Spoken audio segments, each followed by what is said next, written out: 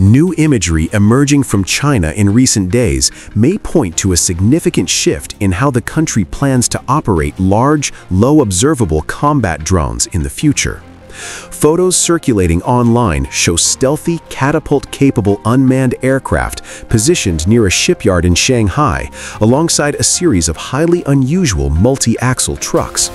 Together, these elements suggest that China may be exploring the ability to launch heavy fixed-wing drones not only from ships, but also directly from the ground using a mobile electromagnetic catapult system. If confirmed, such a capability would provide China with a powerful new way to deploy large drones in environments where access to conventional runways is limited or entirely unavailable. A modular, truck-mounted electromagnetic launch system would allow heavy unmanned aircraft to be launched from ports, industrial areas, coastal zones, or even forward positions close to the battlefield. This idea is not entirely new in global aerospace thinking, but the scale and apparent maturity of what has now been observed in China makes it particularly noteworthy.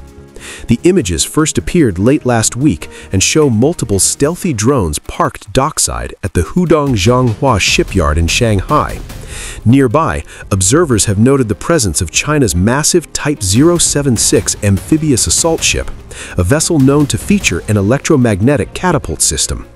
This proximity naturally raises the possibility that China is preparing for trials involving catapult-launched drones at sea. At the same time, the appearance of a separate cargo ship loaded with containerized vertical launch systems, sensors, and close-in defensive weapons at the same shipyard adds another layer of intrigue, suggesting experimentation with modular, multi-role naval platforms. While the drones themselves remain partially covered in the images, enough detail is visible to draw some important conclusions. Most notably, the nose landing gear on these aircraft includes reinforced launch bars, a clear indication that they are designed for catapult-assisted takeoff. This feature alone sets them apart from conventional runway-launched drones. There is also a visible fairing beneath the nose of the aircraft, hinting at the presence of sensors or mission systems, although its exact function cannot yet be confirmed. The overall shape and layout of the drones bear similarities to several known Chinese unmanned combat aircraft concepts. In particular, they resemble earlier loyal wingman designs that China has displayed in the past, which themselves were inspired in part by Western systems like the XQ-58 Valkyrie. However, the drones now seen at the shipyard appear larger and more robust than those earlier concepts, suggesting a new class of heavier, longer-range unmanned combat platforms. Perhaps even more intriguing than the drones themselves are the trucks seen alongside them. At least 3 8-wheeled vehicles appear designed to connect together in a straight line, forming a continuous flat surface across their tops. One image shows a drone positioned at the rear of one of these trucks, with its nose gear locked into what looks very much like a catapult shuttle. The truck's sides are largely open, revealing extensive electrical wiring and large cylindrical components mounted above each wheel.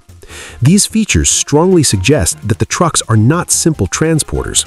The exposed wiring points to a power-intensive system, while the cylindrical elements may be part of an electromagnetic launch mechanism or a self-leveling suspension system. A catapult of this type would need to be extremely stable to ensure a clean and safe launch, especially for heavy drones carrying sensitive payloads. Satellite imagery taken shortly after the photos surfaced appears to reinforce this interpretation. Multiple trucks can be seen parked in a line along the pier, with drones positioned both on and behind them. The arrangement closely matches what would be expected for a modular launch track assembled from multiple segments. While it is still possible that these vehicles serve a dual role as both transporters and launch platforms, their complexity goes far beyond what would normally be required for transport alone.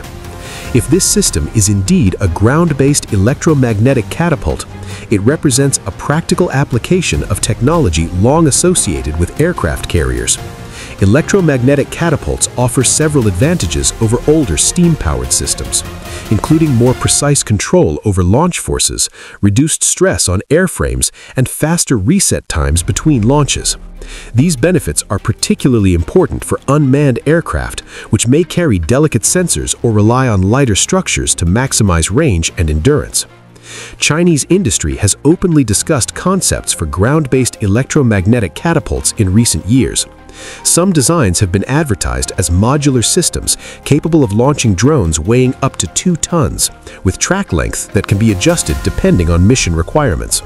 While the drones seen at the shipyard may exceed those early specifications, the modular nature of such systems means they could potentially be scaled up by adding more segments or increasing power output.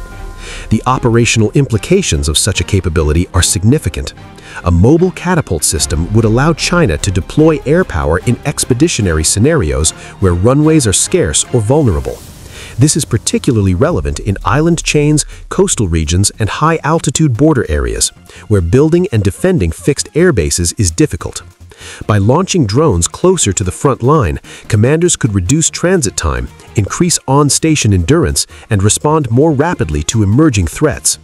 There are also survivability advantages. A modular launch system could be broken down, dispersed, and relocated when not in use, making it much harder for an adversary to target.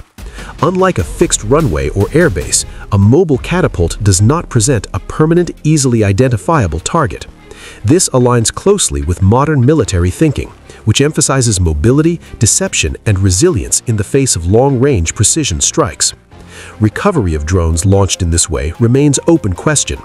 Some unmanned systems could land at conventional airfields elsewhere, while others might use parachutes, arresting gear, or even be designed as one-way attack platforms with no recovery at all. Each option would depend on mission type and operational context.